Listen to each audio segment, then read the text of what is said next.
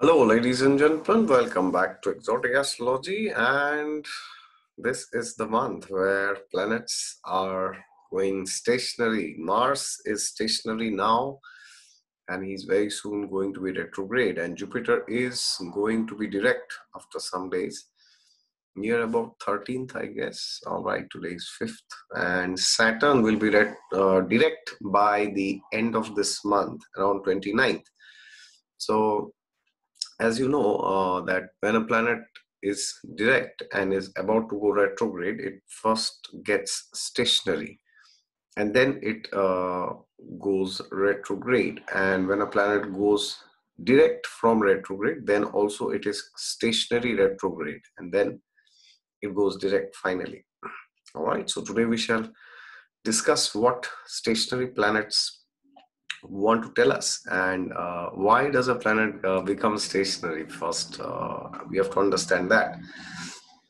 And yes, before that, many of you have sent me your good wishes for my health, so thank you very much. Yes, my health was not very good from last 1 week, but now it is improving and hopefully I'm fine. So thank you very much to each one of you who have sent your good wishes through mail, WhatsApp, Facebook, Instagram, and YouTube. The comments, very happy to see them. Thank you once again. And now let's get back to business again. Stationary planet. So stationary, the word stationary means planet is not moving, literally. So planets are always moving, but when we consider from the perspective of the Earth, it seems as if the planet is stationary. So no planet is ever stationary. Planets are always moving. And retrograde means the planet is moving backwards, but actually no planet is moving backwards.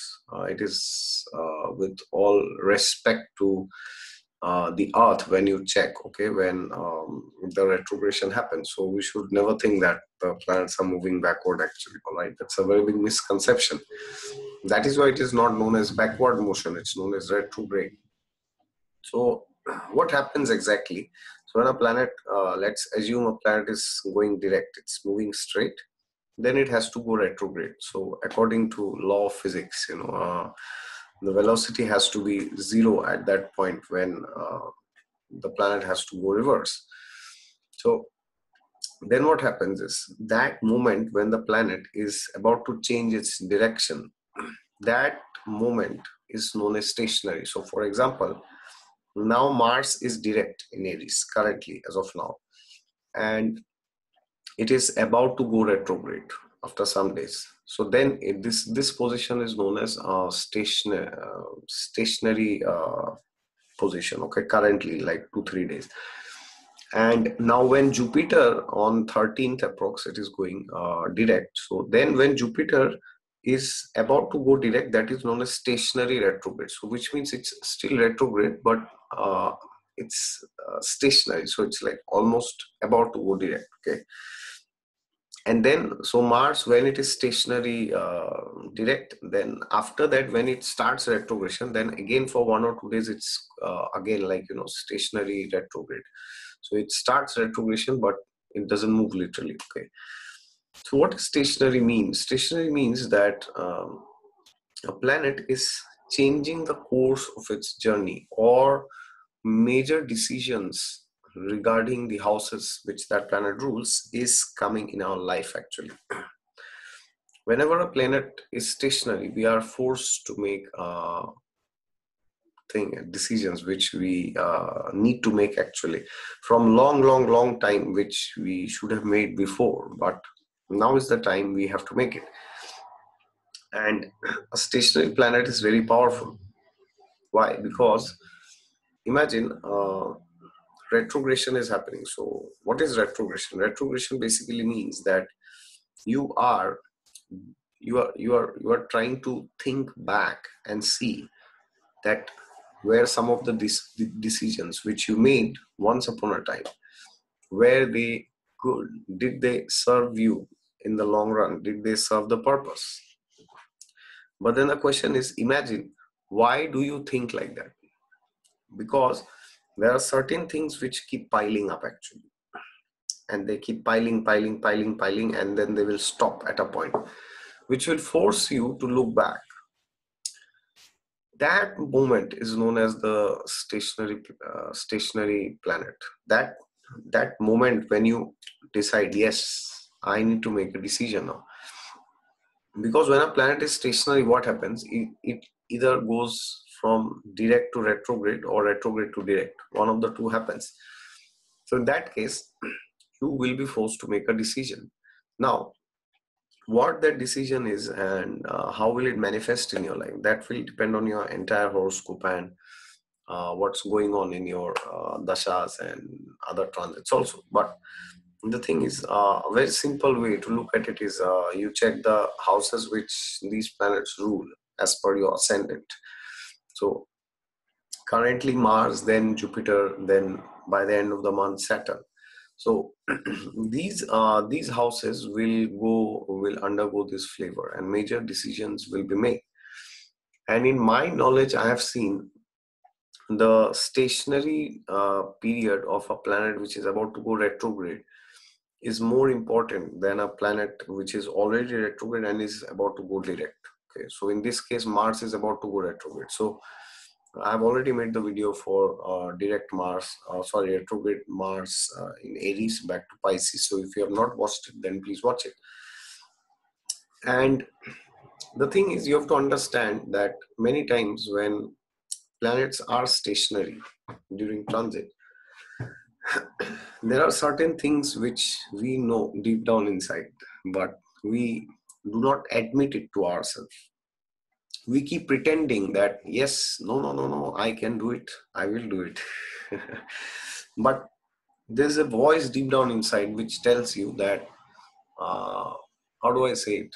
They say, you should cut your shoe as the size of the leg. You should not cut your leg depending on the shoe, right? So now I'm not endorsing that don't do anything in life, just stay where you are. I'm not saying that. But what I'm telling you is that irrespective of whatever you do, there are certain areas of your life which you cannot change. You have to accept that fact as a part of your karma.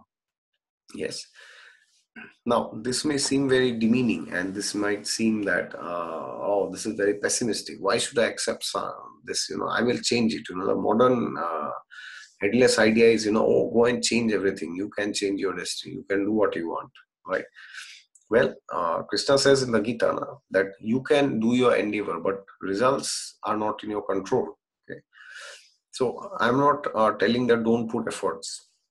But at the end of the day, you have to realize this fact that everything, 100%, will not go according to your wish, will, and desire.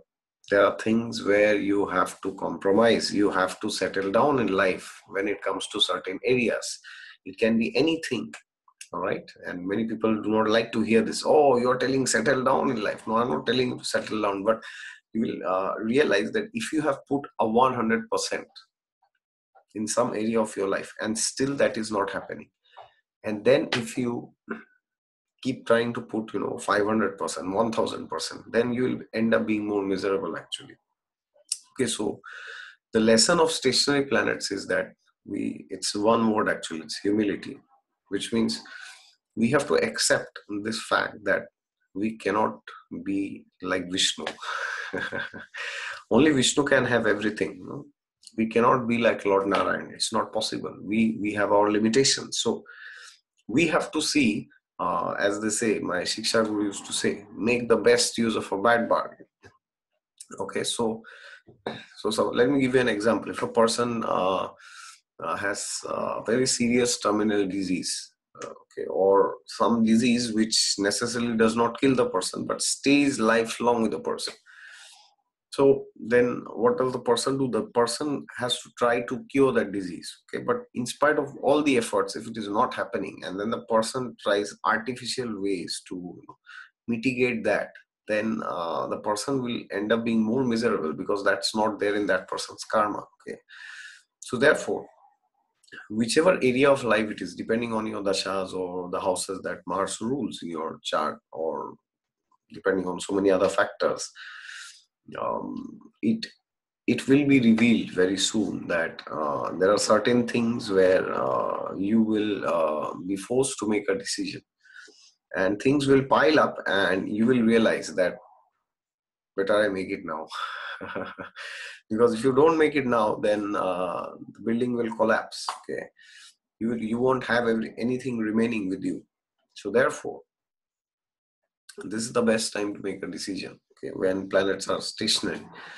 And the best thing about stationary planets is if we make the right decisions, then we will not regret in the future. We will feel that, yes, I made a right decision. Thank God I made that decision. Okay. So therefore, stationary planets can be confusing sometimes, because now we are forced to make a decision. So therefore, during stationary periods, it's very crucial that we are always reading the Srimad Bhagavatam or the Bhagavad Gita, and we are closely in contact with our gurus, our Shiksha gurus, our mentors. And today is also Teachers' Day, by the way. So being in contact with your teachers, whichever field it is, it can be anything. You know, it can be astrology or astrology mentor, or in spirituality or guru, your Diksha Guru or your Shiksha Guru, whoever you are connected to. Or it can be anything. You are in IT sector, then some mentor you have. Or anything. You are into sports or whatever, fitness, whatever it can be. So take good counsel, take good guidance from your mentors. Right. And only then, if you're confident that you want to make a decision, it's fine. But don't just make a decision because you have to. All right. Make a good decision. Okay, now what that good decision is, that will depend on your consciousness and your level of receptivity. What you think is good, bad, what you think is right or wrong. But what I'm saying is, if you are confused, then don't just make a decision because you have to. Okay, take good guidance from your mentors, and you can connect with them, and you can see what is their opinion about your decision. Okay, because the scriptures say that a first class person understands by hearing. Okay? First class, grade one. Okay? A second class person will listen but not understand. They will see others. Okay? And a third class person will listen, not believe, see others, not believe. Then they will experience themselves. That is a third class. And then there is another, fourth class category. Fourth class category is, they will hear, they won't listen. They will see others suffering, they won't listen. They will experience themselves and still not listen, still not understand. And they will get beatings again and again and again. So that is fourth class. Okay. So we should aspire to be in the first class. Okay. Because there's a proverb that experience is the best teacher, and a fool learns by no other way. So an intelligent person doesn't wait till he gets experience, kicks and beatings from the material world, and then understand, right? So therefore, we must read the divine scriptures like the Bhagavad Gita, especially. So let us read some random sloka. So this is 4th chapter, 42nd verse, 4.42. Krishna is telling, therefore the doubts which have arisen in your heart out of ignorance should be slashed by the weapon of knowledge. Armed with yoga, O Bharata, stand and fight. What's another shloka I will read? This is a very interesting shloka. It is there, 4.32. Even if you are considered to be the most sinful of all sinners, when you are situated in the boat of transcendental knowledge, you will be able to cross the ocean of miseries. All right. As a blazing fire turns firewood to ashes, O Arjuna, so does the fire of knowledge burn to ashes all reactions to material activities. In this world, there is nothing so sublime and pure as transcendental knowledge. Such knowledge is the mature fruit of all mysticism. And one who has become accomplished in the practice of devotional service enjoys this knowledge within himself in due course of time. So they are very interesting shlokas. I just read some random shlokas, you see. So Krishna is talking of ignorance here. And stationary planets can sometimes reveal our ignorance. We are not aware of the things that we want ourselves, all right? That will be all from my side, and I will be making the videos on Jupiter Saturn's direct motion in the next few days, all right? Thank you very much for your patience, and if you're new to the channel, then please subscribe to it, and if you want a consultation, my website link is down below. God is there with you all the time. Just look to him and you will find him.